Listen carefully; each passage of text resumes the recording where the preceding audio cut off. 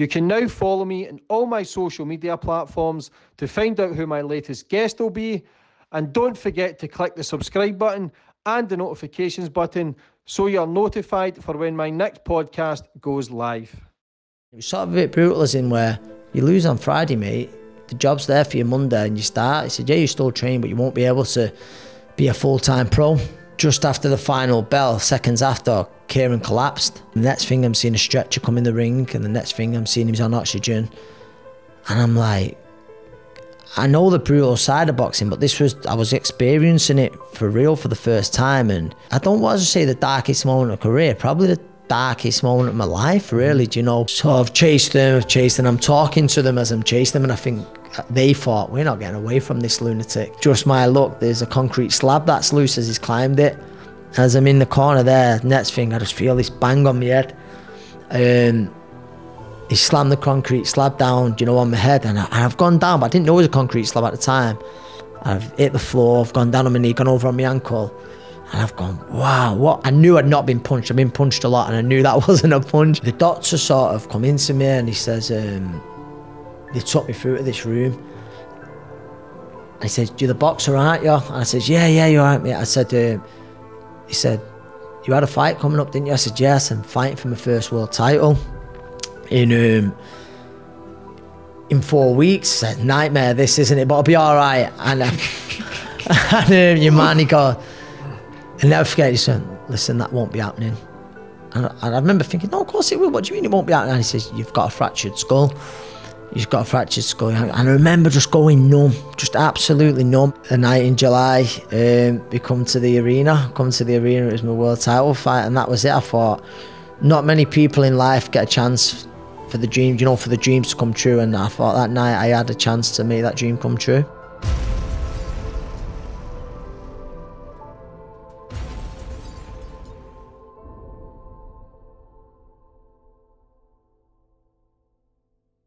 Boom, we're on. And today's guest, we've got Anthony Crolla. How are we, brother? Mate, I'm good, James. Good to be here, mate. Yeah, thanks for coming on. Thanks for having us. World champion boxer, Manchester.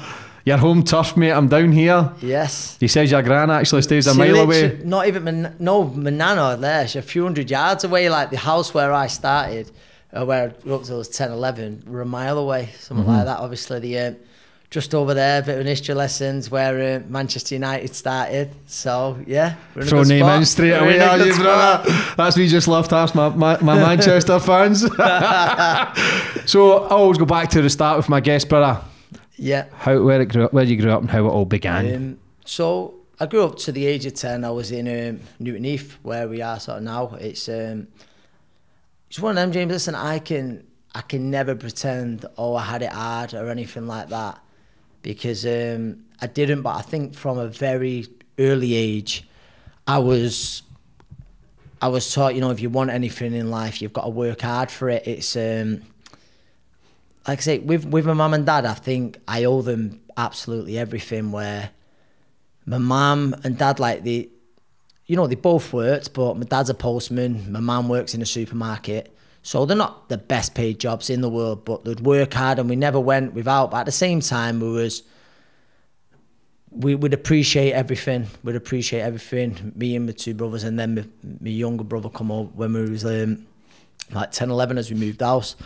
But it was, I think I learnt from my parents early, like, you know, anything nice you want, the sacrifices that have to be made. Like I said, I'll never pretend that I had it hard and stuff like that, but I know, like, my dad would either take on an extra job and my mum an extra hours just to take us on holiday each year. But there's also time, like you say, where, you know, we weren't one of them where it was hardly poverty, but we didn't have a car and stuff like that. So anywhere I got to go training-wise, I was getting buses to and stuff like that. So, yeah, I was taught, like, from an early age, anything you want in life worth having, you've got to work hard for. So a good loving family, worked hard, showed you the ropes how to work. If you want something in life, just work for it. Yeah, very close family. And not the family as in, like, we would tell each other we love each other every day. I've told my mum and dad I love them once in my life. But say it just now, bro. Tell them, mate. Tell them. Mate, no, but that's it. But I say I am. You get embarrassed, like that. Yeah, I couldn't. If I said to my dad, "Oh, Dad, you know I love you," my dad would fuck like, off. give me a belt. Like, fuck off yourself, get. Like, I couldn't say. I think I've told them once in my life. But nah, they've done so much, you know, for us. And I think from an early age, I was always a kid who was like into sports, and they got I remember my mum just round the corner really jumping on buses with me to take me to a boxing gym while my dad was in work, and my dad was the first one who took me to a boxing gym because basically there was no one to look after me, but it was one of them. It was just to channel some of the energy. But yeah, one of 3 brothers, an older brother and a younger brother, both very different, super close, but you just don't tell each other you love them? Nah, we don't. The older one's a lot quieter and stuff like that. Where the younger one's a bit of a wild child, and he's like probably like my best mate, but also the biggest pain in my ass in my life as well. So yeah. Good, mate. So the bond's strong, tight-knit family. Yeah, like I said, my nana's across literally up the road. Who's in her 80s, who was wanting to get a Rottweiler just a few weeks ago. Just a few weeks. She lost her old dog, a big Weimaraner, not long back. And she was like, no, I don't want a little dog. We was trying to get her in something little. And anyway, she wanted the Rottweiler. We was trying to put her off that. And she settled on a Whippet. So we met halfway. How was your schooling and stuff? Yeah, we schooled me. My mum, she's not the cleverest, like, academically, but I think she didn't want me to be like that. So from an early age, she'd always make sure I'd do my schoolwork. And I think through school, like I said, I went to school just around the corner growing up, and then just up the road with high school. I love school. There's a lot of people who, you know, growing up, they hate school. But school for me was some of the best times of my life. I loved it all. And I don't think I was a bad kid. I can't pretend I was a bad kid. Listen, like most lads, I was a bit of a joker and probably pushed it a little bit too far sometimes. But I love school, and I got, really, my one regret is I probably should have done better in school than I did do. And I think it's only now that I'm realising that, where because of what I go into, I'm sure we'll get onto that, where with like working with children in the area and stuff like that, where I might have to do a few exams, which I might not have had to if I would have listened a bit more in school. But yeah, from an early age, I was always, it comes to a point where, you know, homework, I'd just do the bare minimum. And listen, I'd done all right in school, but it was always sort of, boxing was always the end goal. I always said the right thing of, you know, I want a backup plan, I want something to fall back on, but realistically, I never put enough effort into make sure I have a backup plan. Yeah. What age did you start then, training hard for boxing? I remember, say, around 8 or 9, my dad had some keys to the gym, because he was an ex-professional boxer but retired, and he'd have keys on a Sunday. I'd go with him a few times a week, and on a Sunday take me, a few of my cousins, and I used to beat them all up on the Sunday. I used to go there, and but I think, and then I went back because then my dad's shifts changed, and just before I was 11, I knew you had to be 11 to fight, and just before I was 11, I went back to the amateur gym. My mum took me on the bus, and yeah, I was hooked on it ever since. Like, first two sessions, I knew I was like playing football, cross country, stuff like that, but I knew that was where I wanted, you know, so that was the sport I wanted to concentrate on. Did your dad support you fully, get into it, knowing how dangerous the sport can be as well? Yeah, he did, because like I said, he was an ex-pro himself, but he was never a pushy dad, and I like that about him. He was always, I think he was proud. He's not the type to tell me he's proud of me. But I'm making him out to be a bit of a monster, right? But I'm not meaning to. But no, he is proud, but he's never the type. A tough man, though. Yeah, and that's just how he was, and that's how I was sort of brought up. And he's encouraged it, but he was never like, oh, make sure you get there. He was like, no, you want to go to the gym, and I think that was probably part of the little test for myself. You get there yourself, and I'd have to get the bus on my own and stuff like that to get there. It wasn't him being a mean dad or not a supportive dad. I think it was just like, no, I think it's to see, are you serious about it? Yeah. Were you training every day or anything? Yeah, I think all the time, really, from being 11, like make sacrifices right from, you know, not playing out with your friends. mates, your friends, and hanging around. And listen, I think a lot of good comes out of that as well.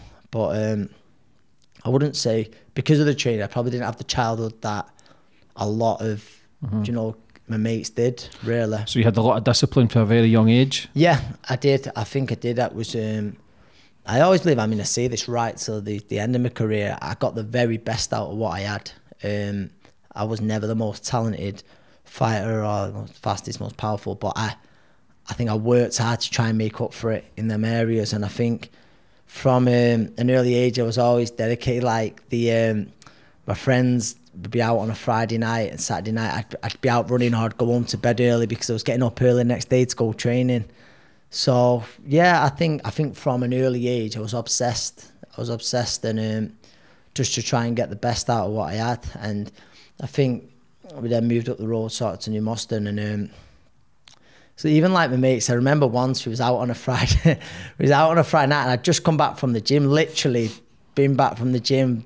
I just went up to see my mates. They'd probably having a few Fosters, few ciders, whatever, and literally went to see him. One of the lads has decided to rob a car. He brings it, and anyway, I remember one of the lads gets in. It was like one of my best mates, pulls a daft handbrake. Anyway, I caught for it, got, you know, skittled, and I think that scarred me. Do you know what I mean? Sort of. I was very, very lucky. I bent round a lamppost, the car. If not, it could have been very different. And I think from that age, and I thought, no, you know, I've got to be serious. I can't be hanging around on street corners and stuff like that. So I think it was about 14, 15 then. That was a wake-up call for you? That was a wake-up call, yeah. And it's mad, I kept it secret for like 20 years. I told my mum and dad it was a hit and run. One of my mates let it out. Yeah, was it? He was in his best man speech or something like that. I was like, fucking hell, I've kept that quiet for 20 years. So yeah, I had to lie and say it was a bit of a hit and run, but he was one of my best mates who skittled me, to be honest. But he was whether he robbed a car or paid some money for an old Nova or something like that. Just shows you though how fast your life can turn for you. Yeah, could have done it. Training every day, and people drinking, taking drugs. 14, 15, 16 is a crucial age for any teenager to try and make something of their life. Once you go down that slippery slope, it is very difficult to pull it back when you start drinking from a young age. And you know, and listen, I think I said it before, I can't pretend to be like some of the guests who've been on the show or like that, because I come from a loving home and stuff like that. But there's temptations everywhere, and you know, there's always ways where you can make fast money and stuff like that, and the temptations are always there, and you've got to be strong enough to no, I'm going to stick to the plan that I've set out, or I'm going to try and achieve that goal. And yeah, that's it really. But I knew from an early age, you know, I was pretty unlucky with stuff like that. So I've learned sort of now, I'm best off sort of staying out of trouble. Did you have any temptation at 16, 17, 18 to think, did you ever feel as if you were missing out on anything, or were you just totally focused on the game plan? I was totally focused on trying to, you know, achieve that dream which I set out from an early age. But listen, there was times early on in my professional career where things didn't seem to be going the way, because I had a lot of ups and downs, but where, like you say, I'm not going to pretend I was, you know, a bad boy or anything like that. But of course, there would have been an easy option for me to start doing a bit of stuff on the side that I shouldn't have been doing. I could have earned money to fund it, but I've always worked with like the children in my old amateur boxing club, you know, the young lads, and now it'd be girls, because the women's game's getting so big. But I just thought, I'm a bit of a fraud if I'm sort of trying to direct them in life and I'm doing wrong on the other side. So yeah, but I mean, listen, when you're from a working class area, there's always people you know who either up to no good and you can get involved with. So yeah, of course, like, the temptation always passes your mind, but you had to be strong enough for that. What was your amateur career like? Yeah, amateur career. I won a few national titles, boxed for my country. I never believed that I got the chances to go to the big major tournaments. Olympics, Commonwealth Games, because at the time there was a lad called Frankie Gavin, unbelievably talented, and he'd go to all the major tournaments, and rightly so. But Frankie ended up missing the weight for the Beijing Olympics in 2008. And with that, it was sort of like, I was going to squads, wasn't really enjoying them, didn't think I was learning too much at the time. and just thinking, but there's no end product here. So that's why I decided to turn professional. Probably a little bit too early, really. I was still a boy, but yeah, was you 18, 19? 19 I was, but I was still a kid, really. But yeah, I just thought try and get a head start like that. What was your first fight like? My first fight, it was at the arena. So you got to bear in mind, I've been at that arena as a young child, supporting some of the greats of British boxing. You know, before Ricky Hatton, obviously the Manchester lad, your Nazim Hamed, Joe Calzaghe's, and just sort of dreaming of one day, you know, headlining there. I mean, at the time that I made my pro debut there, so yeah, that was the perfect stage, you know, for it. But it was one of them. I thought there was a chance. There was something called a live floater, where if it works out well, I would have gone on just before Joe Calzaghe in front of a packed out stadium. If it works out bad, you're going on after the main event. So unlucky for me, it worked out bad. So only the cleaners and the few hundred tickets that I sold was in there. But yeah, no, it was perfect. That was the start of, you know, my pro career. Why is that? Why? So sometimes I'll see the main event, but then the cameras will go on and they're interviewing, but somebody's fighting. Why is that? But I don't know. What does that mean? Because everything's got to run to television. Right. You know, you can't overrun, because then if it does, it runs into programs after that, and that's all it is. And like I said, it can either be a really good thing or a really bad thing. And the handful of times I had it, I never got any luck. I was always on after the main event. So yeah. We'll touch on Joe Calzaghe. Do you not think he's underrated for what he's done? He's got to be one of the greatest ever. Yeah, without a doubt. And for me, he's my favourite British fighter ever. And obviously Ricky being a Mancunian, but yeah, Joe. And it was, you know what it is, James, as well. You know, when they say I'd say he is one of my heroes, and when they say about meeting your heroes, but with Joe Calzaghe, it was the opposite. Like, just a great guy. And it's just like, I remember in Bournemouth, I mean, yeah, it was not even a year ago. Was out sort of with him, and you know, you're having a drink, and you think it's mad how things work out. You know, if someone would have told you one day, you'll be having a drink with your hero and stuff like that. And yeah, he's great guy who's done great things. Phenomenal career. Yeah. And Ricky Hatton, how's that relationship for him being a blue and you a red? That's nice, good, Ricky. He's a good rivalry. It's a good rivalry, but I always sort of said it. I'd always go out, only Ricky, you'll never see that support again, like taking 30,000 people over to Vegas. And I think, you know, Ricky sort of united. He'd have reds and blues, he'd have reds there, you know, at the arena watching him. And likewise, when I'm not comparing myself to Ricky, but I'd have, you know, City fans who'd come and watch us. He'd have all the City songs being sang, I'd have all the United songs being sang throughout. But Ricky was just a massive, massive inspiration. You know, when you see a young Manchester lad off the estate do so well, he can only help but dream. You can only help but dream. And that was it. I think not even every Mancunian kid, I think almost every Brit wanted to be like Ricky Hatton at the time. You'd never seen support like it for a fighter. Why do you think some people, because you've got a massive support as well, every time your arena was absolute bouncing. Why is that? Is that Manchester, or is why do you think some fighters have got a great reputation but yet others are great fighters but nobody likes them? I think obviously I think with Ricky, he was just seen as one of the lads, wasn't he? He was seen as one of the lads out of the pints and stuff. And I think with us, I was always involved in the amateur scene and at shows and, you know, boxing shows, and there was good with us. And listen, obviously then a football team attaches yourself to, you know, I was great where a load of Manchester United supporters realistically probably don't remember seeing any of my fights, but they had a full day on the piss, you know, watching the football and then coming to watch us. But it was, and I think that was it really. Just obviously I had a bit of a story as well, which took off.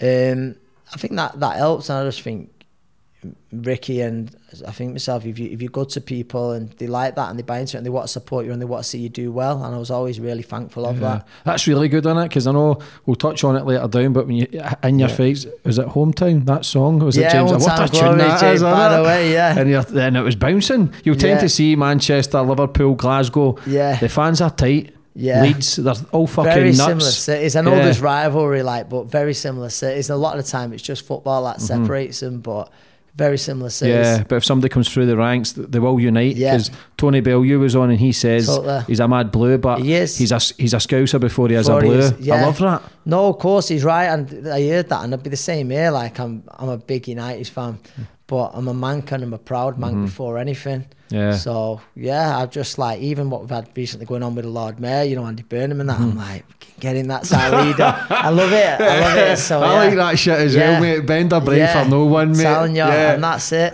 So when you started going through your professional career, you went 8 undefeated. Was it 8 undefeated? Yeah.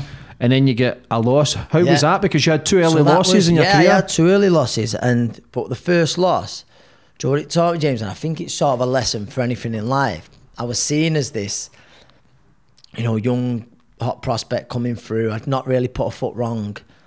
And then it was like my first TV day. And I remember writing out the status on Facebook or something. It would have been back in the day. Do you know, tune in, blah, blah, I'm on at this time. And I don't want to say it was an humbling, because I was never the cocky type, but I got beat my first time they showed me on TV proper by boxing what you'd call the journeyman. And it wasn't, and basically a journeyman's someone who turns up most weeks, gets beat, but looks to go the distance so he can fight again. You don't have a 30-day suspension. And but the guy used to follow media, and basically it was a part-time ice cream man. So you can imagine how that went down, can't you? Mr. Whippy and all that and stuff. So it was a mad sort of humbling. I remember like my best mate after it, we're sat in the car park and we're going, I'd always like go out after the fight, and you know, you see everyone local who bought tickets. So I always thought, you know, it's good to sort of say thank you. And I remember thinking, I think I'm saying like, I don't want to go in here, you know, fucking eyes here, stitches in my head and stuff. And he went, get it out of the way. You go out there, because a lot of people there, you'll address it straight away. You're not hiding, you're not showing your face. And it was for me, I was embarrassed, and that's no disrespect to the opponent, but I put it right later on in my career. But it was sort of, do you know what I seen, James? I seen who was there for the long run. And I sold a lot of tickets. But then the fight after, those tickets got cut in half it's one of them, I didn't take it personal. There was a few of my mates like, the fucking sellouts. Then I was like, no, I said, thereafter, Ricky was finished at the time, sort of, or he's thereabouts. And they wanted a journey to follow. Yeah, they wanted a replacement, and they thought I was going to be it. And if I'm getting beat off part-time boxers, part-time ice cream mans, I'm not going to be the guy to take him to Vegas or to give him those big nights at the arena. So I understood it, and they come back later in my career buying tickets, and I was thankful when they come back, because I thought, do you know, but I also realised people around me who was there for me. I learned early on, do you know, who was there for the long run, who was there for the tough times, and who wasn't. So I learned early on, you know, he was in my circle and he was going to stay in my circle. What was the mindset like after the defeat? Take a couple of days off or straight back into the gym? Yeah, it was. I mean, I wasn't too sort of well after it, but no excuse. But so I had to have a bit of a break, but I just wanted to put things right. And that's it. Well, I just wanted to get in the swim. We boxed a few fights later, and I did put it right, but it was hard. It was hard to take. Do you know what I mean? You stopped getting looked at the same. And you was just remembered for getting beat. And that was it. You wasn't remembered for being, all of a sudden I wasn't this, the next big thing around Manchester. And it was very sort of, wow, brought back down burst. To earth. The bubble burst, well and truly. Mate, yeah. Mr. Whippy, yeah? Mate, yeah. It's, my mates are brutal, like the WhatsApp group, every lad has, and mate, terrorised me. But that's what makes you appreciate life, and it's all the obstacles and the knockdowns that make you a better person. Some people don't react to them well, and that's why they'll never fulfill any needs or fulfill any life ambitions. I could have walked away from it there and stuff what we were saying earlier, maybe gone down the wrong path then and thought, well, I'll try and earn a few quid doing something else, but I thought, no, stick with it. In 2012 was the fight was English title with Kieran Farrell. Yeah. How's that for a boxer if you end somebody's career in the ring? How does that affect you? That was the darkest moment in my career, that, you know, James. Yeah. Like I said, I mentioned, you know, losing for the first time. I lost fights after that as well, and I lost, you know, with that. So obviously for anyone who don't know, we had a great fight. It was for an English title. It was on a non-TV show, and listen, I had a job ready to start Monday, because I wouldn't have been able to. If I would have lost that, there's no way I could have been a full-time pro. So I would have had a job. My mate had a security company and he gave me a job in the offices, and it was sort of a bit brutal, as in where you lose on Friday, mate. The job's there for you Monday and you start. He said, yeah, you still train, but you won't be able to be a full-time pro. And it was off TV, it was online, and it was in a cold, it was a warehouse called the Bowlers. They have a lot of raves there now and stuff like that, but it was a cold night, and in there it was, do you know what I mean, you could see your own breath, it was freezing in there, and the real sort of bear pit atmosphere, you know, Kieran, a bit of a Manchester derby, Kieran, just outside in a place called Haywood, and I think the crime rate must have been zero there, because I think half of Haywood had turned up that night, and obviously we had a rowdy crowd, and anyway, we boxed and we had a great fight, and I come through it, won on points, and just after the final bell, seconds after, Kieran collapsed, and I was a bit like, wow, this was before a decision had been given or anything like that. You know, what's gone on? And I'm seeing, and the next thing I'm seeing a stretcher come in the ring, and the next thing I'm seeing he's on oxygen, and I'm like, I know the brutal side of boxing, but I was experiencing it for real for the first time. And yeah, James, it was, I don't want to say the darkest moment of career, probably the darkest moment of my life, really, do you know? And there's an image that never leaves me, and I remember him getting stretched out the ring, and I'm just looking like, what's going on? And I remember his mum, God bless her, she's holding on to his hand, she's holding on to her little son's hand, and she's breaking her heart, and he's you know, he's unconscious. And I'm thinking, I don't want to do this no more. Do you know, like, it still lives with me. And for, anyway, do you know, thankfully, Kieran, he had a bleed on the brain, he could never box again. But he's ended up making a full recovery. I was actually with him yesterday. He trains fighters and stuff, and he's made a full recovery now. He can never box again. But for months, it was just, it left me, and my trainer said, he went, it took you a bit to get over that. He said, I watched you just lost a little bit of devilment in the ring, and you just wasn't the same fighter. And I couldn't see him for, I didn't see him for good. It sounds bad, this, because I'm not that kind of guy where I was thinking, should I go in? I remember after the fight just being up all night, and you're looking for updates, and there's a lot of Chinese whispers in your ear, and he takes a turn for the worst and stuff, and I'm just thinking, I just want this boy to pull through. Do you know, there can be rivalry before it and stuff. I just want this to come through. I just want him to come through, and, you know, thankfully he did, but I couldn't turn up to the hospital because I thought, I didn't know how his family was going to be, or it just wasn't the time. And then I left it a bit of time, and it's one of them, you know, when you put things off, and you keep putting it off and putting it off. And to be fair with Kieran, I've told him this, and he says, do you know what, I'm glad you did. He said, because I probably needed that bit of cooling off period. And anyway, I remember one day, and I said, I dropped him a message and said, you know, I'd love to come and see the gym one time and all that. I didn't really want to, so I was just scared, but I knew it was the right thing to do. And he went, yeah. And then he sort of said, come up. I remember just getting in the car, putting the postcode in, and just turning my phone off, thinking I'm not looking at anything at my phone till I get there, or speaking to anyone, because otherwise I might turn around. Anyway, I went in, and within a minute or two, it was fine then. Do you know what I mean? It was a little bit awkward. We're good mates now. We're good mates, and all I ever want is, like, you know, him to do well now and stuff like that. But yeah, when you see someone potentially nearly lose their life, you know, at your hands, it affected me in a big way. And I love boxing, I love the training and stuff, but I thought, do I want to do this anymore? Yeah, that shows you how brutal it is, though. But that shows you your character, because you are such a good guy that you would have lost that fire in the ring. Thank you, and I did. I didn't know I did until, like, I got told, like, after it, and then it come back, boy. It was horrible. Do you know, like, I was scarred with, like I say, I can still see it there clear now, just his mum holding his hand, and she breaking her heart, and I thought, could have been my mum, that, and I know she would have been the same. And that sport, mate, it's brutal. It is. I've seen it, like, I've seen that. I always say about boxing, I imagine about most sports, the highs are so high, like,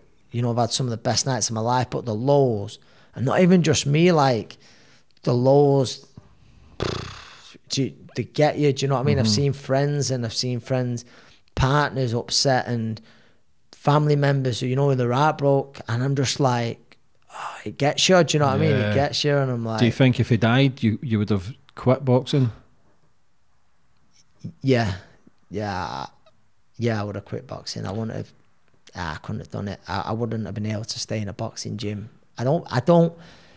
It sounds dramatic, but I've always, like say, worked with my amateur club and with the kids and stuff like that. I don't think I could have stopped in a boxing gym again. I think I would have had to move away from it altogether. Thankfully, it didn't, and it's mad. Like now, obviously, he trains his own fighters and stuff like that. But yeah, if it would, the worst would have happened, I don't think I would have watched boxing again. It's class that you're both now friends, because he was 14-0 at the time. He was coming through the ranks. He was coming through. He was a good fighter, and I believe that night he would have beat a lot of good fighters. And it was just, it's sad, and maybe it's in, you know, it was in God's plan for him to go a different way, and that's what he's doing now. Fair play to you. So after that then, because you fought for the British title maybe 2 or 3 fights later, was it Derry? Yeah, I'd won it. No, that was before it. Was that before the match? Yeah. You lost that one before that? So I'd won it, and then I lost it. So like say my career had a lot of ups and downs, mate, a proper roller coaster. So that was another one where, you know, you're in your own town, and I'd got my career back and tried absolutely flying, and, you know, underestimated someone. I don't think I underestimated. I just got caught by a shot, and I didn't, you know, you got beat in your own backyard. It was sort of just up the road really where it was, and that was another one of them where you think, I remember getting out and thinking, I'm done with this boxing game. But, you know, you say things in the heat of the moment. And it, like I say, you know, with the lows being so low, I remember getting back to my parents' house, and my dad's going, on, you know, just watch this. And I'm like crying my eyes out as I'm watching this fight, and I'm thinking, oh, but again, it's just get it over and done with. And then you look to build. Tomorrow's a new day. You look to build again, and then we boxed again. We drew, didn't we? You won that fight though. I thought everyone.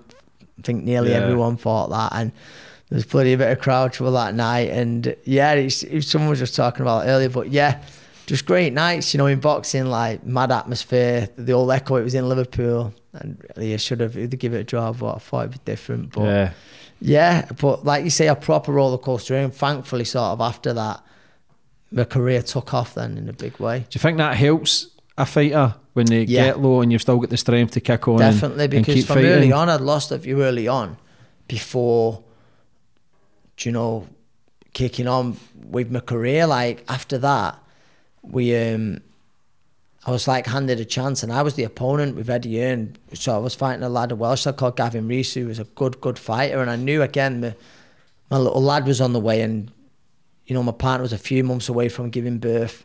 And again, that was one of them where I knew if I won that fight, I could be a full-time professional. If not, I thought I'm going to have a job on the side. Then you don't know, you can't concentrate the way that you want to on training, and you don't know how you'll develop, and you might think, you know what, I'll do something else. I'll do something else as a career. But thankfully I come through, and that then gave me the deal with Matchroom, which then it took off. It took off for me, thankfully. How is it though, if your missus is pregnant? Does that change your mentality, as if you can't get in there willing to basically die, to then start having other priorities and not think about yourself? I was always, it's you know, it's a bad thing to say, but I was always willing to leave it in there. I was always willing to leave it in there, but you know, I think you're doing it for your children, your family, aren't you? And I knew winning that night would then give me a deposit on an house, and then it'd make life, you know, a little bit, would get us on the ladder, because for the first few months I was living in, you know, my partner's, her parents' house. So I didn't want that, you know, a proud man. I wanted to, you know, you want to supply, you know, for your family yourself.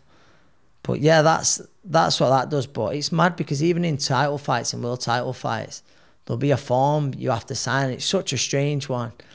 It's, if the worst is to happen to you, where are your wages going? And, you know, I'm having to put basically a next of kin down, and who you want, what percent you want going to such a body. And yeah, so it is mad, like, and it's always on the fight day or the fight before, but you're thinking, I'm signing a letter. Yeah, it's like I'm signing a will here to see where my wages are going. Yeah, it's fucking scary shit, man. Yeah. Isn't it? You fought a couple of my Scottish boys. Yes. We touched on Willie Lemon first. Yeah. Who's an absolute nutcase. I love Willie. I love Willie. I don't love Willie. I love Willie Lemon though. Whether that out or maybe I do. Do you know what I mean? No, character. He's been on the podcast. He spoke highly of you on the podcast. Willie's one of the best people I've met in boxing, in life, not just boxing. He's a great guy, and it was mad. We actually ended up boxing each other. But before that, I'd gone down sparring down Glasgow, and Garfamlock. yeah, Stoffing and Garfamlock, great neighbourhood, great neighbourhood. Mate, everyone's door was just left open. You'd walk into. That's because they've all been kicked in with the police, mate. Yeah, I remember everyone would just walk in. I'd be thinking, "Who the fuck's this?" Yeah. Do you know, like, I never just sit down. I thought it was great, mate. Just that everyone was by the end of the week. Or a few weeks, I knew everyone, do you know what I mean? And it was great. I would probably felt free to walk in people's houses, but what an area. And it was mad, and it was that tough, like, because I struck up a little friendship with his two little lads, and then a year later we boxed, we fighting each other for a British title, and do you know, it went my way that night, and I could hear his sons, you know, a little bit upset ringside, and that's tough, do you know what I mean? And thankfully Willie come in, see me after it, and brought the lads in, Drew and Jake, and just two great kids. But they're like, after it, again, I don't know, people say, oh, he sounds soft, but that when I'm hearing his son, you know, ringside, and I'm thinking, that's horrible. It's horrible. Then when they come in after it and literally, you know, show them the belt and stuff, the great, you know, that's the lovely side of the sport. And but yeah, Willie, man, Scotland, great place, mad. Glasgow, mad. What a career I know, man. He went to Mexico, and then Mexico, his career was flying. I think he was still undefeated when he fought Can. Put Can in his ass. I think Can actually got over 10 seconds. Count. Yeah, he got the long count, didn't he? But yeah, Willie was very, very good. We was at, I remember was we at Peter Harrison's gym that day? Oh no, that was a few years later when it gone, but great, real sort of, you know, real fighting city, Glasgow. Yeah, oh, it's nuts. Ricky Burns as well, another great fight, just two warriors. Outside of, and I think with that, there was a great atmosphere that night because the arena had not long been open after the Manchester bombing, and it was, do you know what, that's the only fight, that, James, and Ricky's a great guy and stuff, but I remember before, I had the worst nerves. Everyone was I was pretty cool, mate. For me, it was just a job. Do you know, I'm certainly not a violent person. It was just a fight, and we're going to shake hands after it. And that's how I always looked at it, especially with Ricky. He's a nice guy. And but it wasn't long after the bombing, and I had great support that night. You know, a few made the trip down for Ricky as well. But I always remember in the day, I went for a little walk. My mum and my auntie would always come and see me on the day of the fight. She couldn't come to the fights, like, sooners, and I'd have a bit of a sit down with her. She'd have a coffee and that, you know, just let her know, see I'd be all right and everything. And I remember some old woman, I was walking back to my hotel room, and she says, oh, she goes, good luck tonight, we're all rooting for you. And I says, oh, thank you, love. She went, we're going to watch you, all the family. And she went, don't be letting us down. I remember thinking, I remember she was she's only an older woman. She she went, there's a lot of, with what we've had in this city lately, you know, you put a smile on her face. And do you know when something just hits you and you think, you've got to embrace pressure sometimes. That's what I believe, you know. There's a lot of people who'd love to be in your position, but that just got me. And I remember being locked in my hotel room and thinking, I wish it was someone else tonight. Do you know, with everything that had happened and stuff like that. And I remember my cousin, she was there that horrible night. Thankfully, she was all right. She probably missed, I'm not over-exaggerating, she probably missed death by a few seconds. You know, she was covered in blood through the explosion, and it was like just very sort of surreal, sort of eerie, kind of. Yeah, like it wasn't long after it. There was an event a few weeks before, but it was a packed out crowd, and yeah. Were you worried that could have happened at your event? Do you know what? I wasn't, because I knew sort of security checks and stuff, but you just don't know. It was a big crowd to have in, and if it was a possible target, security was so tight. But still, it was an horrible worry, and like there's family members there, there's friends. Listen, not just that, there's people who paid the money to come and support me. Yeah. Are you a worrier, Anthony? What's Do you worry a lot? Overthink? Do you know what? I think I do at things, but at the same time, I learnt from a friend that there's no point in worrying about things that you've got no control of. It's a waste of energy, and if you've no longer got control of that, you can only hope it pans out the way you do. And if you're going to stress and worry about things, then it's just wasted energy. You're sending yourself mad.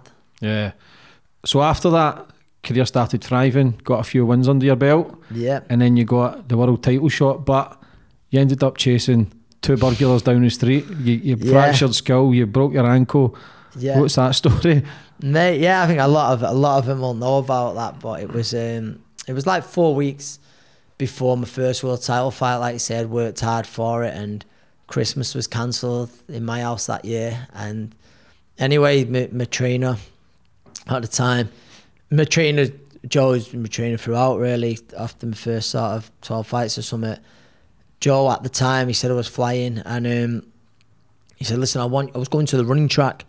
He said, I want you to have the night off. He said, you're ahead of schedule. I don't want you peaking, getting there too soon. I just want you to go home, rest up, spend some time with the family, and I'll see you in the morning. We'll fire up again. So I was like, right, okay. I had my running stuff with me, so I literally diverted and gone home. So as I pulled up, the next door neighbour's alarm's going off. And straight away, like anyone, if you hear an alarm going off, you're just thinking, when's that going to go off? And I actually phoned my next door neighbour at the time. I've gone, Craig, your alarm's going off here, mate. I said, I don't think anyone's in. And he said, you know what, I'll ring the missus now. I think she's just gone gym. So he rang her anyway. And jokingly, I said, oh, just check no one's in the house. Anyway, I've gone in and it's still going off. I put me gym bag in. I've gone round to the back garden. And what I've done, I'm there, I'm looking, and I've got my torch out on my phone. And I thought, is that, like the shadow? Anyway, I've looked and then there's a big hole in the window. So I think, anyway, next thing, someone pops the red out. Automatically, like, get the fuck up. So I've ran through my house and gone round to chase him. Well, I didn't know there was one. So then I looked at in the street, there's 2 lads, so there's 2 of them. So I'm like a man possessed. I'm speaking to him, like, started chasing them both. And I'm like, listen, you're not going to get away from me. Just come here. He was getting married at the time, Craig and his missus. And I thought, I didn't know what savings was. I know not everyone keeps cash and stuff, but I didn't know what it was about. And so I've chased them. I'm talking to them as I'm chasing them. And I think they thought, we're not getting away from this lunatic. So within 100 metres later, they've gone down the side of a garden, and I've cornered them both in. And then I always say, it's like, I can't exactly put one under each arm. Do you know, I thought, I'm going to walk you back. So I just thought, you know what, you go, you're coming with me, and you're going to either have to snitch on your mate if anything's missing or what. So one of them goes, and just my luck, there's a concrete slab that's loose as he's climbed it. As I'm in the corner there, next thing, I just feel this bang on my head. He slammed the concrete slab down, on my head. And I've gone down, but I didn't know it was a concrete slab at the time. I've hit the floor, I've gone down on my knee, gone over on my ankle. And I've gone, wow, what? I knew I'd not been punched. I've been punched a lot, and I knew that wasn't a punch. And anyway, I jumped up straight away, like within a few seconds. And your man who hadn't got away, he was climbing over. I've jumped up to try and grab him, and he's already halfway over, and I couldn't put any weight on my foot. So he's got away, and I'm fuming, thinking, do you know what I mean? And anyway, so I'm raging, thinking, but at the time I can't put any weight on my foot. And then I'm walking. I'm hobbling home, and then the next door neighbour and me, my missus, she's like, what's happened? I'm covered in blood. And I'm like, I don't know, the victim was something. They put a brick or a slab on me. I didn't know what it was. It turned out it was a concrete slab. I said, but I can't put any weight on me. So I've literally hobbled home, was a few hundred metres away, hobbled home. My mate, one of my good mates, he's knocks on the house to pick up tickets for my fight. And, news travels pretty quick, and everyone's out, and he brought some people in. 2 lads who's, just to check it wasn't them. And they're like, no, we was just in the area. So my mum, she's ran round. My mum, like, she only lived at the time 5 minutes away. She's going ballistic at me, trying to be an hero and stuff like that and stuff. And my mate's talking anyway, and he's going on about us. And in my head, I'm thinking about the fight. I'm thinking about the fight's 4 weeks away, and I'm talking, going, meant to be sparring tomorrow. And then he went, and you can see people looking at me. I went, but sparring, what I'll do? And then he went, sparring, you can't even stand up. And I went, I know, but I'll just swim for, I'll have to ease off the running. I'll just swim for a week or something. And I'll be right then next week. And then my head's cut wide open, the bleeding's not stopping. And you could see, you know, people around there, that you could see them going, never in a million years are you fighting, but they probably didn't have the heart to tell me. I'm just like talking mad, going, you know, my head guard will cover that. I mean, it's not ideal. It could come open in a fight. And anyway, my uncle who lived up the road, he come, he went, listen, we have to get you to hospital, because next door's mum, she was a nurse, and she'd come in and she was trying to stop the bleeding, but he was going, you need to get to hospital. They got me there. The ambulance was taking too long. And we got in the hospital, they rushed me through, and they recognised me. And so anyway, they've got me through, and I'm thinking, it was a brain scan or something like that, and they've stitched me up and all that, and I'm thinking, brain scan? What am I getting from brain scan? I only had one from a medical the other week, I'm fine. I'm just thinking about the fight, and in my head I'm like, do this, do that.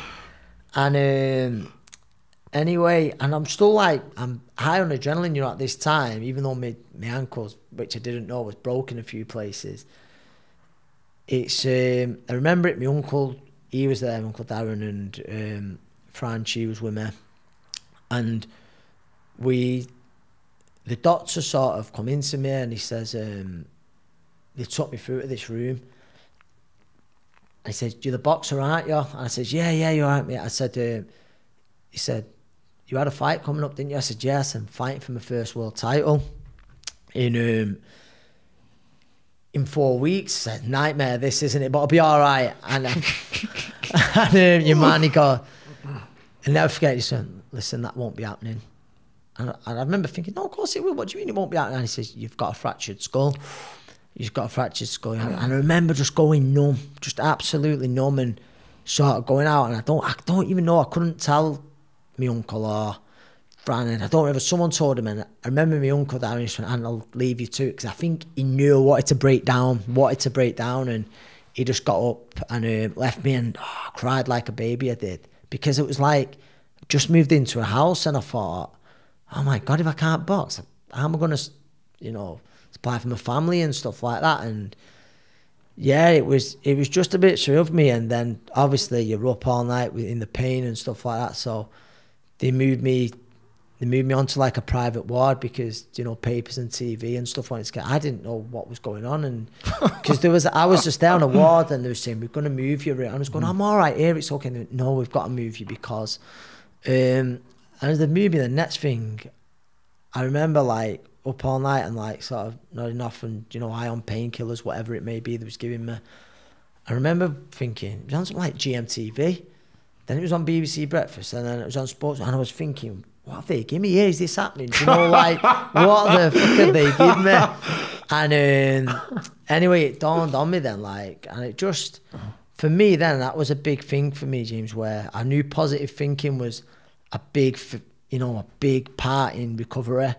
Do you know, you sit there feeling sorry for yourself, and I probably did have an excuse to feel sorry for myself. You know, I was heartbroken, but I just thought, I made a decision there and then that I've got to get over this. And what totally triggered it, I remember going down for surgery, this would have been on my ankle, and I was getting pushed through, and there was an older person lay on the bed, and they didn't have long.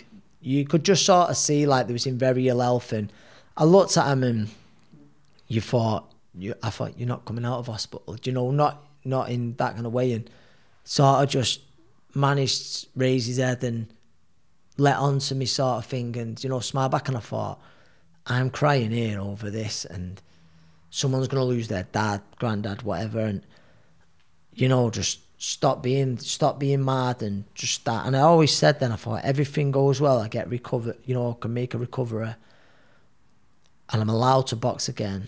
It's like I've been given a second chance in life. Make sure I take advantage of it. Make sure I get everything I can out of it. And I always had that attitude, but that was just a reminder.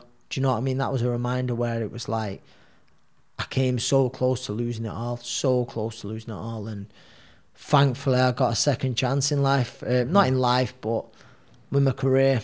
And that's sort of what I did. And I got off. They gave me painkillers for months, and within like a week or so, I'd got myself off them, even though I didn't have much sleep and stuff. And I went, because I think with me, I think like them painkillers and stuff, those prescription stuff, we know they can fry your banana. Yeah, they can, and I'm just really against them. And I'm not the biggest guy anyway, but I was going super skinny, and I just thought, I can't recover on these. There's no way I can recover on these, and that was it. That was there and then where I thought, no, I'm going to get myself better, and it was just so fast, the recovery. Scary that, to think that instead of just shouting out the window or making noises, you went and chased two burglars. You've already done the damage and they've ran. Yeah. But that just shows, again, your character. Try to help your neighbours because you're thinking they've stole loads of money. They might have something, do you know what I mean? And that was my thing. Where you could have got fucking stabbed. Could have done, but it don't think, do you know, at the time, and you're one of them, and everyone says, oh, did you find out? Never found out who it was. And after a bit, I was like, you know, you're a bit resentful, and people, this isn't a big-headed way, but people was like, you find out who it is, let me know. And, you know, something bad probably would have happened to them, but I just thought, not me trying to sound the good guy, but if you're robbing houses, you're pretty desperate, aren't you? Yeah. And, you know, and then after a bit, I thought, I don't want to know, because what pleasure am I going to get out of? What, give him a good hiding, or have someone give them a good hiding, or I'm not going to get... Then you become no different. I genuinely hope they stopped doing what they was doing. That was their... shock. That scared them a bit, thinking that can't ever get out. And that's it. And if genuinely now, I mean, if I saw the person, I wouldn't go for them or all like that. It's just like, it was hopefully a bad time in their life. It was hopefully a bad time in their life, and that was it, mate. That's amazing that you think like that, brother. Fair play to you, man. No, but I just thought, you know, your hand on, it's like, you know, holding on to a hot piece of coal, you're just going to get burnt, aren't you? And for a bit, I was bitter, and I thought, you horrible little fuckers. Do you know, if I can't box again, if I ever find out who you are, I'm going to kill you and stuff like that. And then I just thought, and in time's a healer, innit, with a lot of things. Yeah. And that was it. Whereas now, what good would it do me? I hope I never find out. If I do, then I hope, do you know what I mean? If you can just get a message one day for an apology. You never know. As you know, I interview a lot of bad men who were bad in the past and done a lot of bad shit. And people kind of know now their upbringing. Yeah, whether of course. They've had a lot of pain, they're younger, so there might be young kids, and again, they might have seen you in the news, world title contender, lying there with a fucking bandage around the head, and that could have been a wake-up call. And I hope it did. You could cross paths in 10 years and they could go, look, mate, I apologise. If it does, then, do you know what I mean? It was worth getting belted over the head for, do you know what I mean? But yeah. World title contender in hospital 4 weeks later. Well, you must have been... So after that then, what were you thinking? When did you get the all clear? Or were you thinking, my career's done? I was having to... Brain scans and stuff? Brain scans, and then a bit more in detail. I remember waiting on the board, and it was like, when I was waiting to find out, it was just, I couldn't sleep, because I kept thinking, what am I going to do for a living if I don't... I think I would have involved in something, and hopefully I had a lot of good friends who would have helped me with a job or something like that. But boxing, I'd sort of put all my eggs in one basket, and that's what I'm saying about kids at school. When I went on about, I'll do this, so I've got something to fall back on. I never did have something to fall back on. I was probably, you know, I was lying to my mum and dad, saying, oh, I've done this and that, and I'm past this at college or at school. And really, I was just wanted to be in the gym. I just wanted to be in the gym. So it was then that it come back to me and thinking, why didn't I do that just in case? Because I had no idea what I was going to do. Thankfully, I got the all clear. But like you say, having a fractured skull, being a professional boxer, it ain't the best injury to have, is it? So yeah, I got the all clear, and because somebody else stepped in and took your place that night, and they won actually. Well, it was Abronald who's going to, and then that fight fell through. So maybe for some reason it wasn't meant to be. I don't know, like some mad reason why I got it over the head. What was Eddie Hearn saying when you were in hospital? He just says, you fucking idiot. You know? It was bad, yeah. You fucking idiot. You're under 10 stone chasing two burglars down the street. And but that's just how it is. You're we're the people we are. If someone's in, I've always been taught, if someone's doing wrong like that and your neighbours, you look after your neighbours, don't you? And you look after your own, and if everyone has that attitude, then there won't be none of that. Getting chased off a boxer, man, 10 stone. Yeah, you're fucked. But it's one of them, like with my mates, do like things you'll do for attention and stuff like that. To make publicity. But that would have probably enhanced your career tenfold. Do you know what? I remember one of my mates saying to me, he says, how stupid. He went, this could be the best thing that's ever happened to you. As I'm laying there, like, leg in plaster, big scar down my head. This could be the best thing that's ever happened to you. And in a way, it was like, for the comeback fight for the world title, that everyone sort of had a bit of a story to it, I wouldn't say a Rocky story, but it had a bit of a story to it, and it helped. Of course it did. Eddie will be the first to admit, it helped ticket sales, a lot. It was probably him that set it up, the bastard. He's that shrewd, mate, proper businessman. Yeah. So when you got the call again for the first world title fight that eventually went through, when did you realise it was getting took to your hometown, Manchester? Yeah, well, he phoned me and he said, listen, on the back of this, he says, I think we can come to Manchester and we can do big numbers. He says, you might not know it, but you've become a bit of a celebrity with it all. And yeah, that was it. In the night in July, we come to the arena. It was my world title fight, and that was it. I thought, not many people in life get a chance for the dreams, for the dreams to come true. And I thought that night I had a chance to make that dream come true. How was the nerves? Do you know what? It sounds mad. There was nerves, but it was excitement and it was relief. It was relief, I was back. I was back fighting and I was back doing what I loved, and I very nearly lost it. So obviously the first world title fight, it was like it's a really, really debated decision whether it was a draw.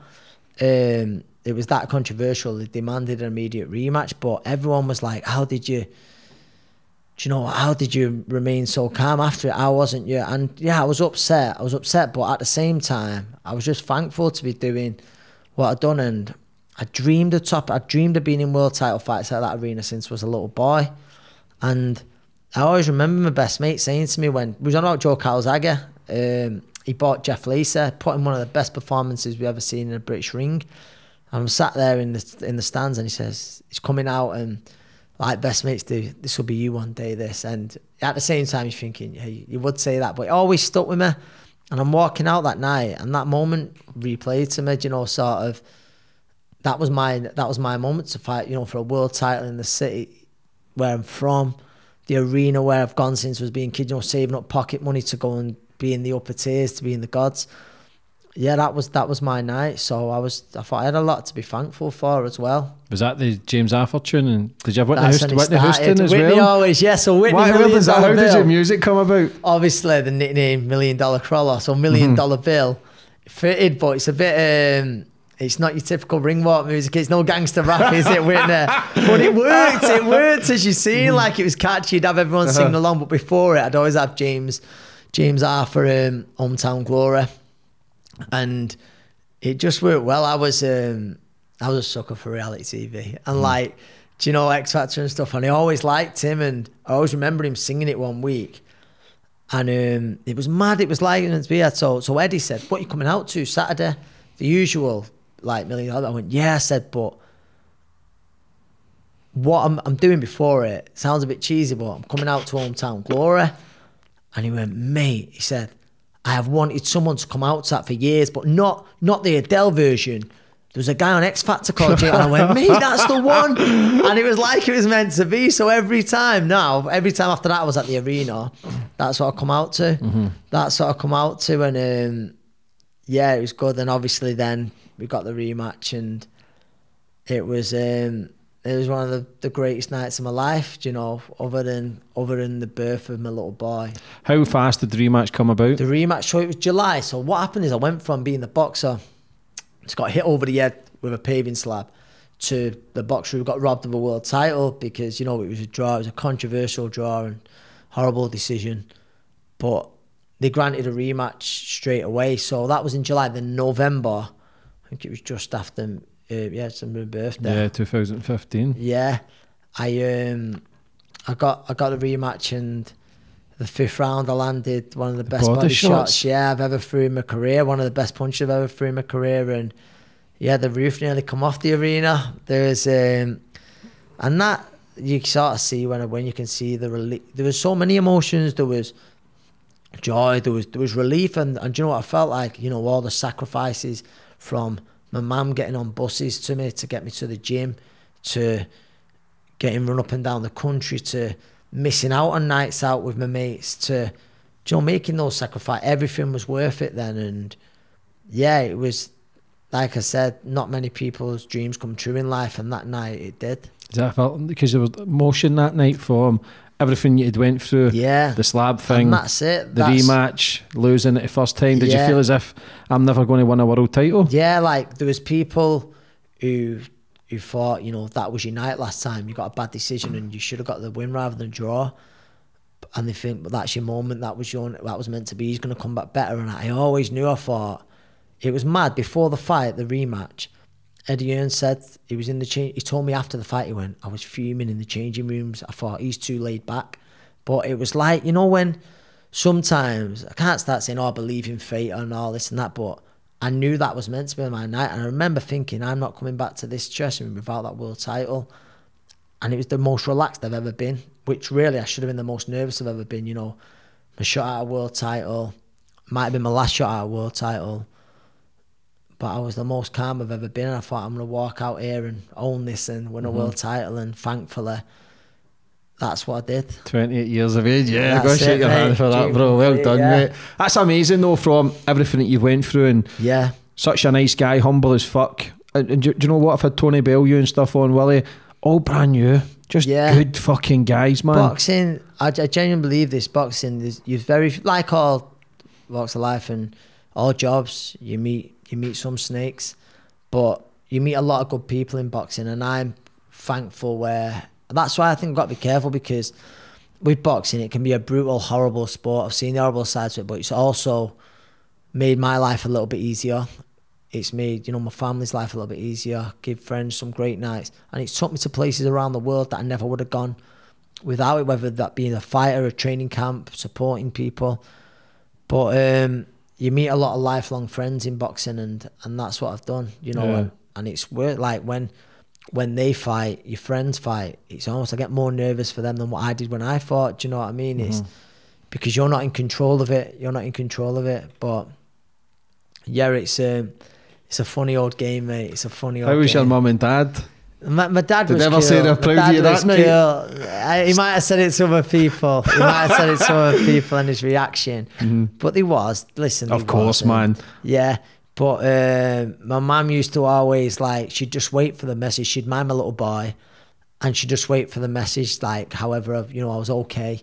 And she couldn't watch anything. She couldn't watch the boxing. She's mad. Mum loves boxing, but she could not watch me. And I'd always ring her when I got back to the changing room. My mum would be the first person who would ring and say, yeah, I'm okay, Mum, you all right? And that was it. World title, and then mate. she could watch it then. Yeah. So you defended your title after that? Yeah. And then you lost your title? Yeah. How was that feeling to have everything that you set your mind to then losing it? I defended my world title in a fight that, again, people didn't expect me to win, and that was possibly the greatest night of my career against Ismael Barroso. So then after that, I fought for like the best prizes in the sport against a fighter who I'd looked up to, you know, early on in my career, Jorge Linares, and great guy, and we had a great fight. And the first one there, and he just, I was so close to breaking him at one point in the fight, and then I would have had the most prestigious marbles in boxing. Do you know what I mean? But it wasn't meant to be that night. But I sort of, do you know what it was? Obviously, you're disappointed. I'm never going to celebrate losing. But it sort of it hit me sort of how far I'd come in such a short time, from an hospital bed to winning a world title, defending a world title, and then, you know, fighting the very elite in the sport.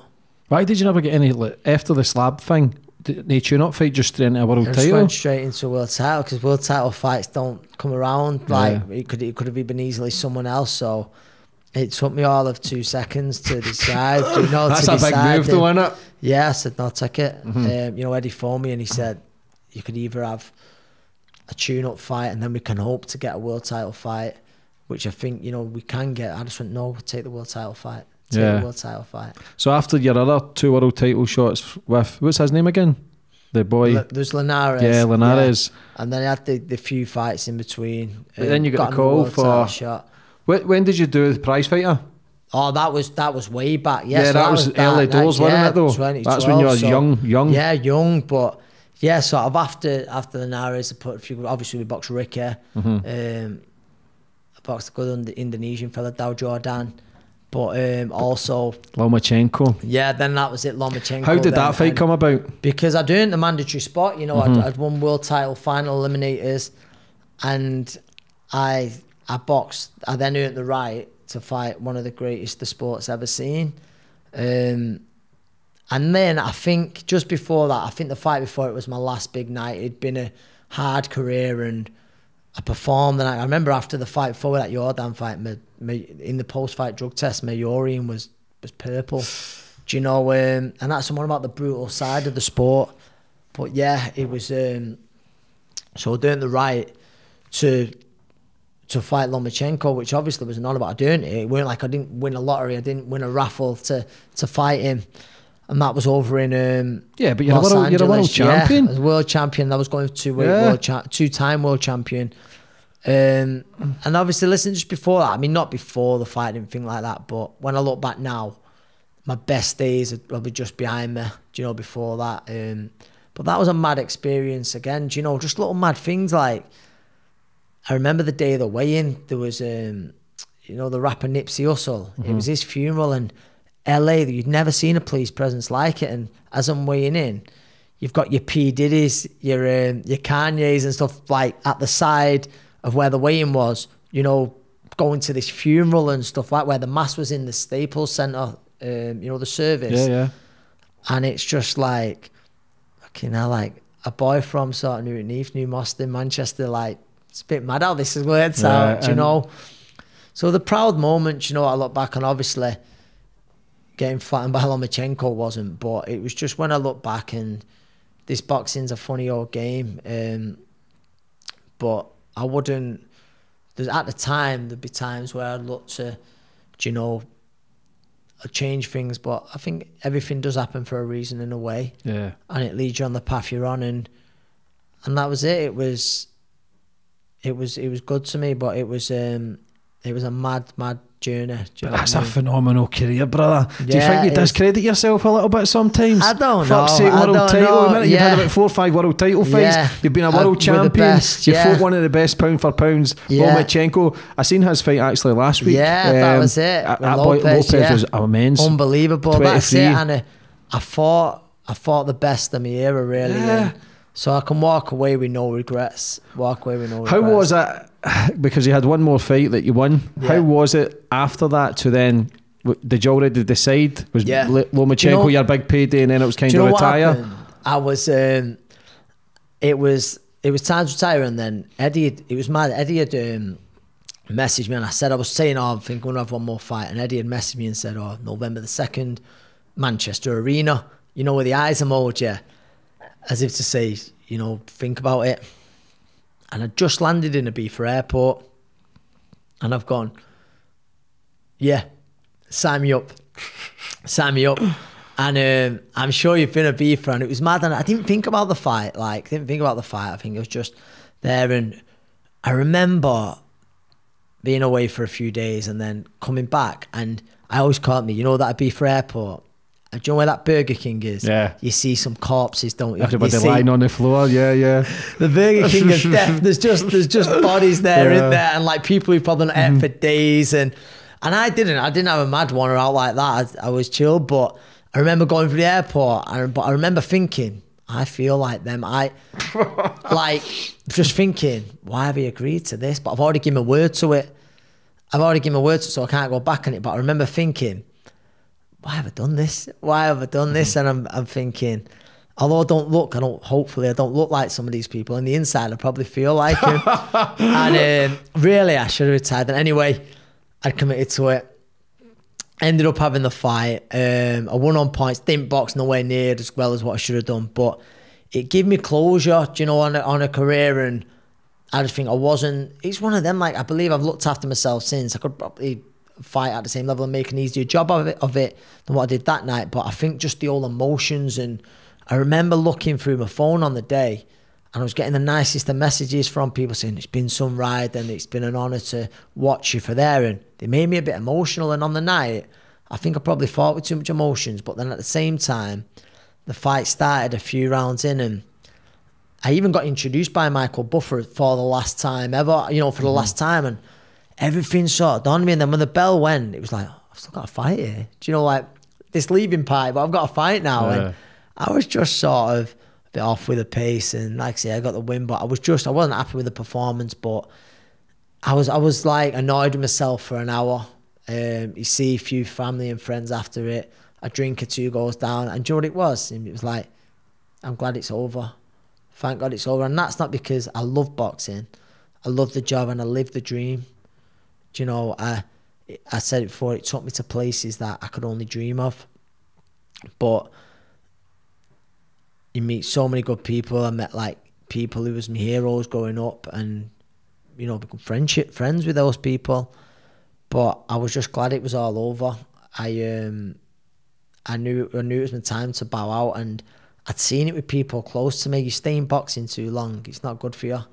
It takes more. I always use the line of, don't let boxing take more from you than you take from boxing. I've seen it so many times, and I want it to be an example to some of the kids in the area. I don't want to be slurring my words. I don't want to be punch drunk. I don't want balance affected and stuff like that. So I knew it was my time to go, and that was it. That was it, mate. Make your mind up, and that was it. Because 32 is young. 32 is young, but I'd had a mad career, and I think everything since the accident right through it was a mad sort of 4 years non-stop. Was it 4 years or 5 years, you know, on top of that? And like I said, in the career, you know, touching them, there was times where it was hard, you know. I was called $1 Million, and I was fucking living in bunk beds with my little brother. Do you know what I mean? It was driving around on like my little Corsa on finance and stuff. I was, you know, it was hard. It was tough, where a lot of people, I believe, would have come away from that.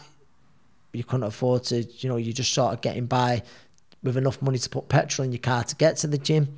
So I knew that I'd got everything I could out of boxing. And sometimes you've just got to let things go, aren't you? All good things come to an end eventually. And that was it. And I didn't want to be that fighter who stayed there too long. Yeah, but that shows you again how sensible you are to setting your mind to it, agreeing with it, and then coming out. Because you can be sitting here, listen, you could probably, you've potentially just lost another 3, 4 maybe world title shots that you could still probably I could have continued at a good level, got some good boxers sitting there and thinking 38, 39, and then they come back, and that's it. And I won't do that. And a few people have said to me, you're going to come back. And I went, I won't, because I'm happy now. I'm in the gym, I'm coaching all the time, but so I'm still around that gym banter. Whereas I feel guilty in it. I see some fighters retire and they proper struggle with it. I've not. Do you know what I mean? I've really not. I'm happy with everything.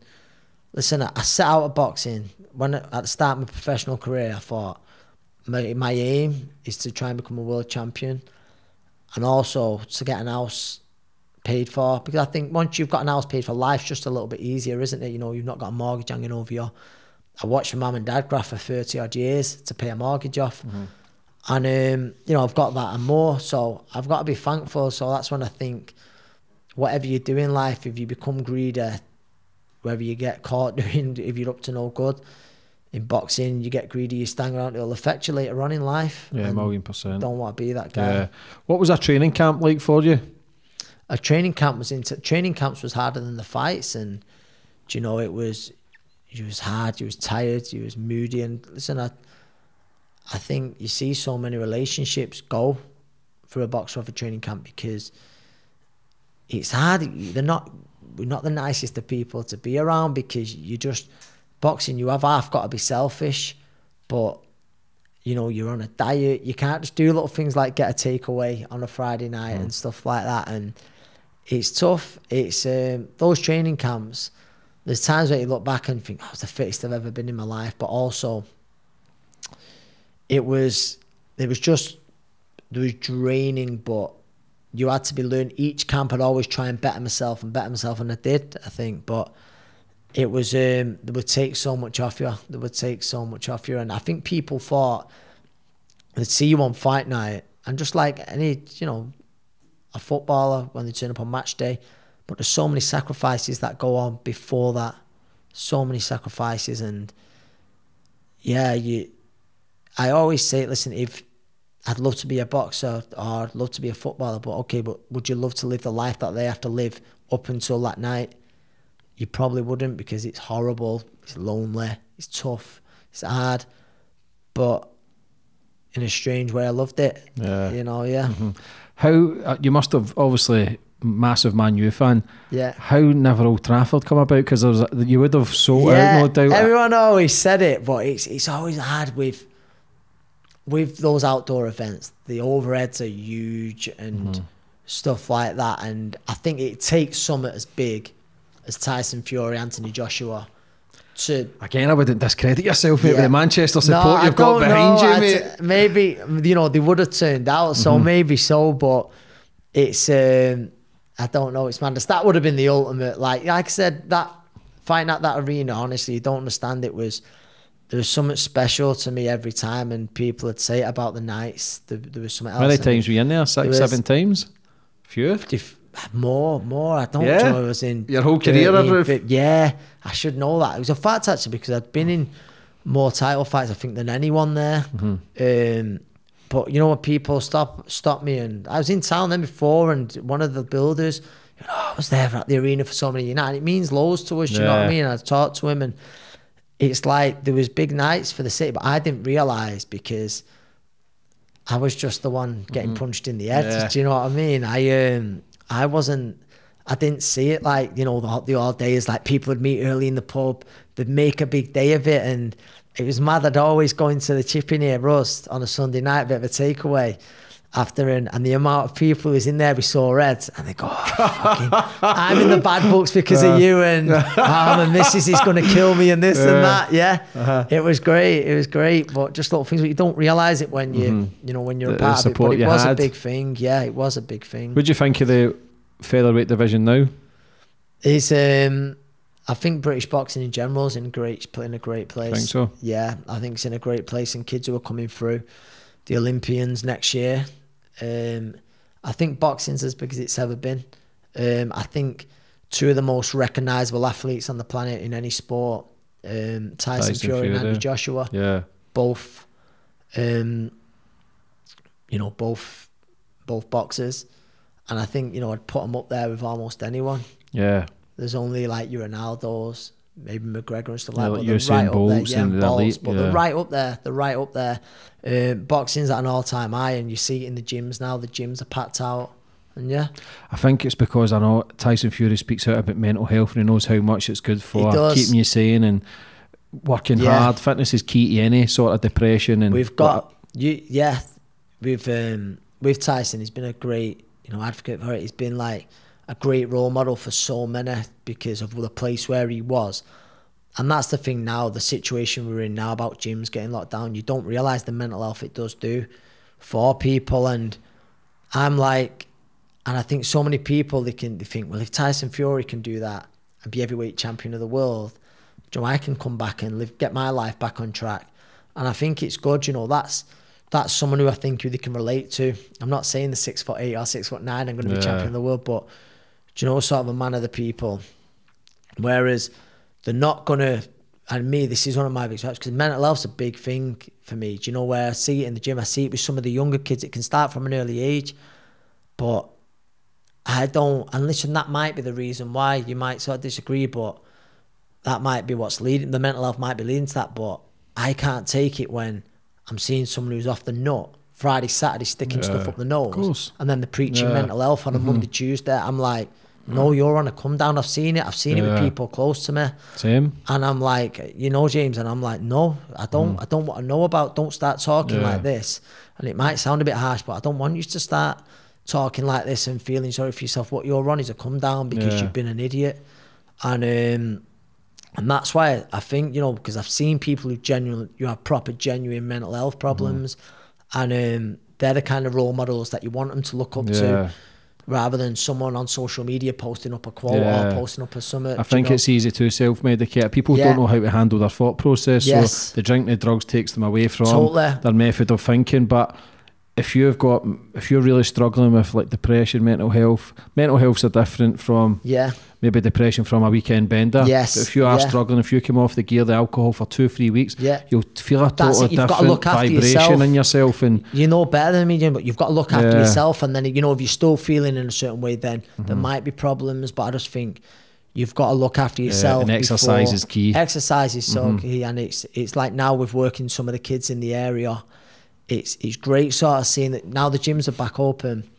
Just the changing some of them, you have the parents saying it and the schools saying it, and it's honestly, I believe exercise is the key to so many. And happiness isn't a 24/7 thing. Like you could win world titles and you're back to your normal state the next day. And this is what people need to understand: when you're exercising, you feel great. That's why you've got to do it consistently. Yeah, we don't live in Disney. Do you know what I mean? It's make believe. It's it does, and that's the thing for me now, sort of what I'm going to sort of go into sort of now in life, sort of working with the kids who are at risk of exclusion, who might have sort of the mental health problems or come from a troubled background.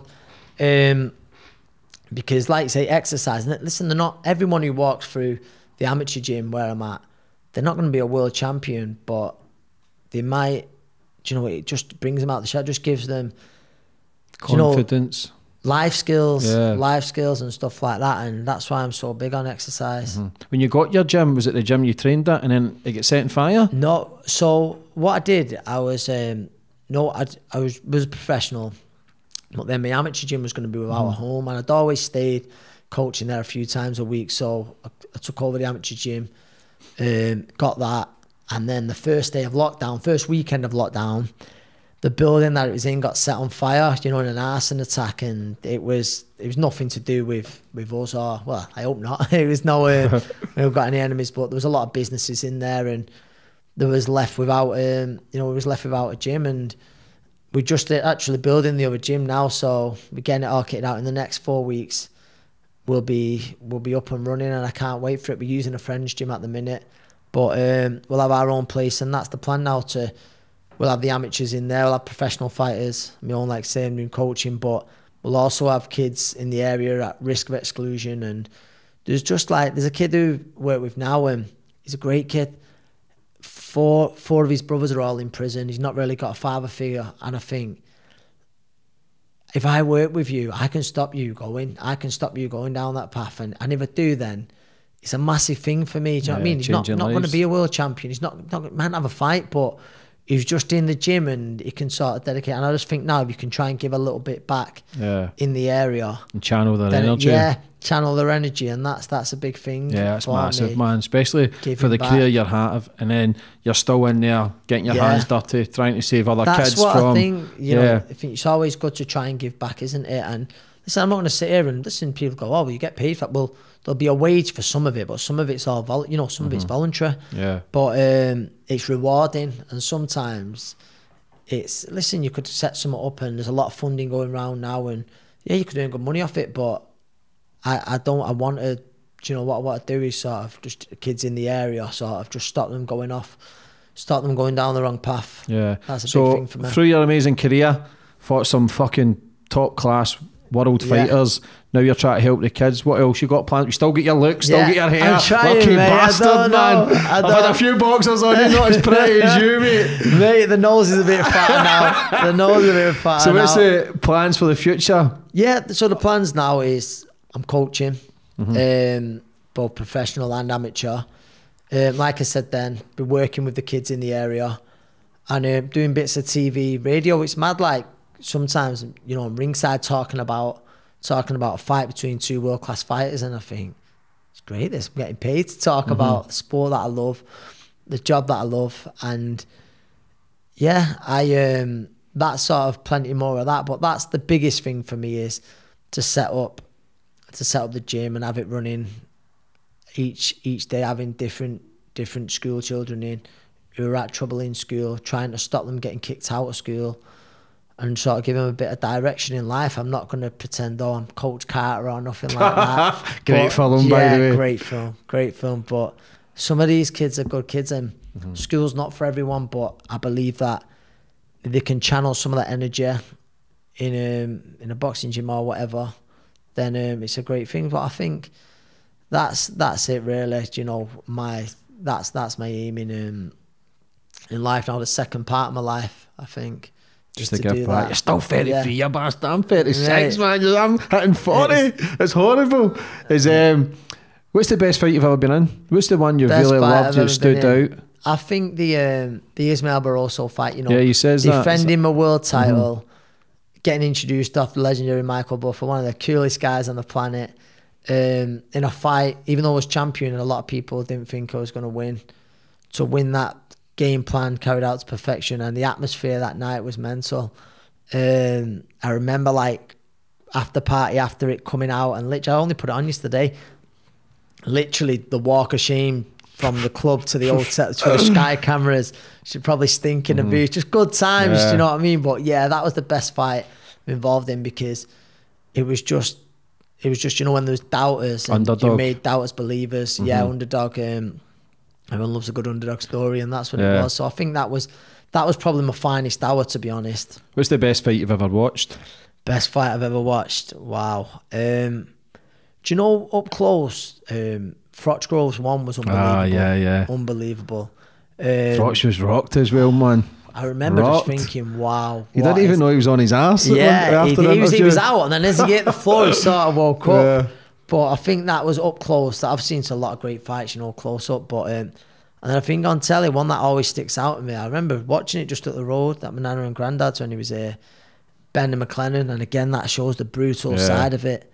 Do you know, he had life-changing injuries, 20 odd years. He's not had a quality of life. But again, that was a big underdog story, and I love that. But just not what happened after it. Yeah, the heavyweights, the two big dogs, Joshua and Tyson. Who do you think wins? Mate, I've always said for a long time, I believe, and not because I've known him for a long time, but I believe a fit and focused Tyson Fury is the best heavyweight on the planet. That's my opinion. I think if he... And I just hope it happens. Why did the fuck about, man? Is it just money now? I think money could be one thing, and you could say egos, and not even just from them, like the people above him, but also, you know, contracts and then mandatory challenges. But I just really hope it can happen, and I hope it happens over here. It might not. Nothing against an event happening in Saudi. I've been to one, but you just think Wembley it's the biggest, Wembley or Old Trafford or anywhere, you know, Spurs ground. I just want to see, you want to see the biggest fight in British boxing history. You want to see it happen in Britain, don't you? I think Tyson's got to be one of the greatest heavyweights of all time. Do you think he's underrated as well? Yeah, I do think he's underrated. Because of the fight with Klitschko and what he's come back for, and he totally schooled Wilder. The story's unreal, and it's mad. I was in Riga with him a few weeks ago at a boxing event, and it's mad. Like I said, he's a superstar now. He's I remember him stopping traffic. People were just leaving engines running. It was mad. He's a superstar. But yeah, I think everyone loves the story, and it's mad. Like he's more popular now, or when he's come back. Now he's had his downfall, and he's come, because we love a comeback story, don't we, than what he was when he was young champion, dethroned Klitschko. It's great, but hopefully him and Joshua, who's done a lot for British boxing. He's a nice guy, man. He's just a nice guy. Doesn't bullshit. And again, he's had a story. He's come round. London, mate, just two great guys, and you just hope that it happens. I think it will. It's next year, but you sometimes think there's that much money involved, it can't not happen. Yeah, so next fingers year, crossed. Mate, we'll be there. We will. For any kid that's watching, anybody watching that's maybe struggling or maybe want to start boxing, what advice would you give for them? I'd say, listen, the hardest thing for some of those kids is stepping in a gym. It can be a daunting thing, you know, going to a boxing gym can be an intimidating thing, but one thing I've never seen in a boxing gym, and I think a lot of people have backed me up here, I've never seen bullying in a boxing gym, which is why they're so keen to get it back into schools. I've never seen racism in a boxing gym. Do you know, with in so many boxing gyms, we have kids of all races, boys, girls, and like I said, bullies will get found out in a boxing gym. So that's what's great about it. So if that's one of your worries, if either or any of them two things are your worry, then say I've never seen it. I've been in a lot of boxing gyms over the years. So, listen, get in there, and I'm not saying every fighter is going to be a champion or world champion, but I think it'll change your life for the better. Yeah. Anthony, for coming on today, brother, and telling your stories. It's been phenomenal. James, mate, great career, mate, and honestly, I genuinely wish, one of the nicest guys I've ever met. I wish you all the best for the future, James, brother. Thank you, mate. Great chatting to you.